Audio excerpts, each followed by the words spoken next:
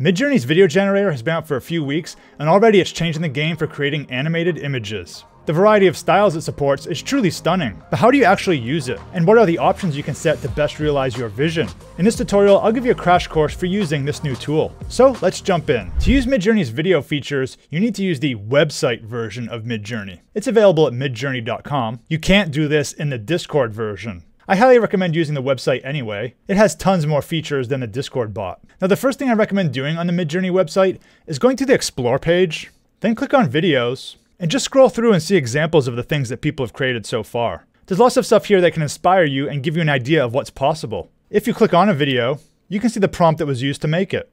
Eventually, of course, you'll want to create a video. So how do you do that? Well, creating a video in Midjourney requires an image to start with. This can be an image you created in Midjourney itself, or even an image you uploaded.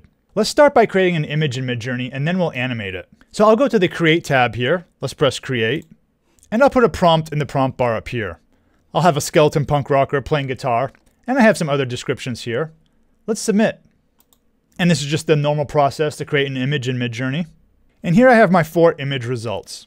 Let's click on one to animate it. I generated this one here and I kind of like the design. Now over here on the right, I have all the usual tools for editing an image. But if you look below it, we have these options to animate the image. If I click on any of these buttons, it will start an animation job. So what do these options actually mean? Well, let's discuss the motion options first. Low motion is going to keep the image relatively stable. It's going to try not to move the camera or our subject too much. High motion is going to give us more dynamic action. Now we also have these auto and manual categories. Auto means we don't need to enter a prompt. Midjourney will just generate it. And manual will give us a chance to actually enter a prompt. Let's create a video with low motion and auto. I'll click on this. And now notice over here my Create tab has a job running. And let's do one for manual with high motion. So I'll click on this. And notice how up here it gives me a chance to modify my prompt. I'll enter some new text. I'll say a dragon flies across the sky. Then I'll press this arrow to submit it. Now I have 2 jobs running in my Create tab. So let's go back to the Create menu. I'll click Create. And the jobs are processing here. And just like generating an image, we're going to get 4 results for each of these submissions. Over on the right side, as usual, you can see the parameters for creating the video. So here's the result of our low motion generation. You can see the camera is mostly staying still. And here we have the high motion ones with our dragon added to it. So let's click into one of these results. This is one I generated and I like the output here. Down below we have options to extend the video. And what this is going to do is add another 4 seconds to the video. We can extend up to 4 times. And with our original video being 5 seconds, all those extensions can get us a total of a 21-second video. These options allow us to set the same parameters for the extension of the video. So we can choose the motion level, and we can also have it auto-generate, or we can manually enter a prompt. Let's do manual low motion. So I'll press this, and I'll add another parameter. Let's say explosions in the sky. So once again, I can submit it. And here's one of the results I got. We can see he's moving, and we get an explosion. Not exactly what I wanted, but as usual with these AI tools, sometimes you have to try a couple times to get what you want. Now down here you can see the timeline for the video. There's that black dot where you can see the extended part of the video. So there's the extension here, and that loops back to the beginning. Now in general, you can make videos from any image you like. All you have to do is drag it to the prompt bar up here. So I'm on the Explore page. I can go to the Images tab. And if you see an image you like through scrolling, let's scroll down. Let's say this one. I'll click and drag it up to the prompt bar. I'll let go. And I can see that if I submit this, it will be a video job. You can add text or you can just submit it. So let's submit it. I can go back to the Create tab. It's processing here.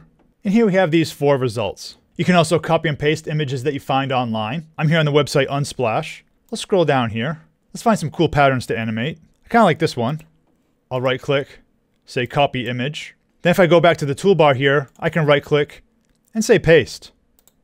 Now in this case it pasted as an image prompt, but I can click and drag it over here to starting frame, and that will be a video. And I can say something like moving planets, galaxy spirals. You can add to the prompt as you like.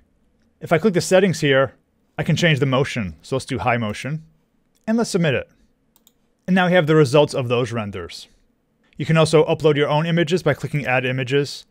Then you can choose a file and drop it there and drag it up to be a starting frame.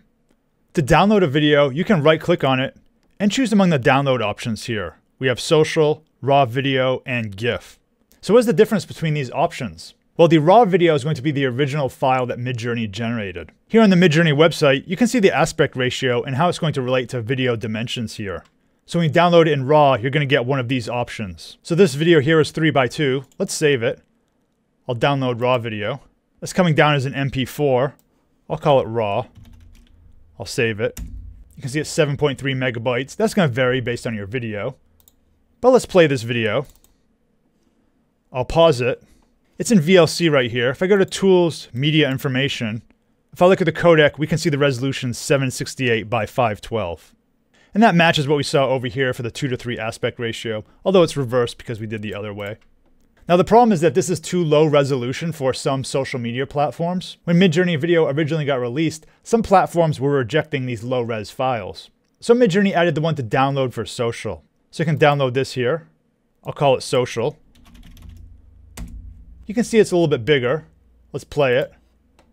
If we look at the media information, you can see it's higher resolution here. So the social version is going to be a higher resolution. However, it's important to realize this was upscaled from the original result. So it wasn't actually generated in this original higher resolution. So the quality might not truly be at that level, but it should be supported by most social media platforms. And of course, we can also download it as a GIF if you like. So I'll download as GIF. I'll just call it GIF. And you can play it like so. All of these quality and resolution settings are things that Midjourney is constantly working to improve, so I expect it'll get better with time. So now the big question, what does this all cost? In Midjourney, your subscription level comes with a certain number of GPU hours. If you look at the different plans here, you can see what you get.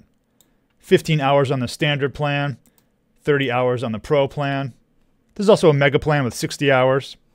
According to Midjourney, generating an image takes about 1 minute of GPU time. And the guidance we've gotten is that generating a video takes 8 times as much as an image. So 8 minutes of GPU time for a video. However, this is a rough estimate and something that will surely change as time goes on. Now, one of the really cool things about the Pro plan and above is that you can do unlimited relaxed image and video generations.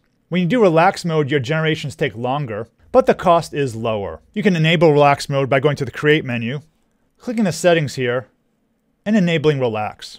In my experience, generating a video took about 4 minutes in relaxed mode, but I suspect this is highly dependent on time of day and load on the servers.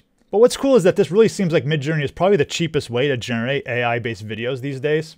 So I think it's quite a good value. And I'm hoping that the cost goes down further as time goes on. If you want to see more examples of what Midjourney video can do, check out my recent video with 101 examples. I think you'll be quite impressed with the variety of styles that Midjourney can create. I'll leave a link in the description below. Have you used Midjourney video? What do you think of it? Leave a comment and let me know your thoughts. Thanks for watching, and see you in the next video.